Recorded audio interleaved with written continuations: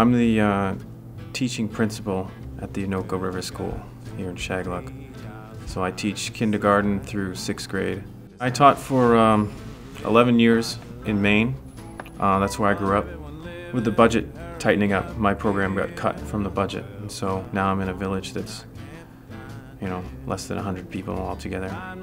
It was really pretty comfortable transition. The people here were friendly and welcoming, and so that made it a lot easier than, I'm sure it's difficult for them to have different people from away come in and, different personalities in charge of the school. So they made it easier on us than it certainly could have been, but the kids here have been really great. That's probably the best part of coming here to Shagluk, was getting to know these kids.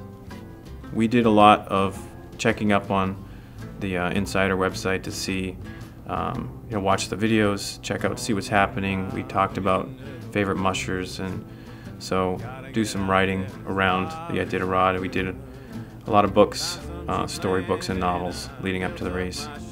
It's been fun. It's something that happens here in Shagluk every other year, so most of the kids have experienced it somewhat. But Friday was a lot of fun because the race hit on Thursday in the middle of the night, 2:30 in the morning, and some of the kids are up interviewing the racers as they're coming through, taking pictures, and they're working in shifts. The older kids are, some of them working the night shift, some working the day shift, but they're covering, every racer that comes through. And even some of the younger kids are out there in the middle of the night checking it out with their friends and family. So Friday, basically, our school day for the younger class was being outside,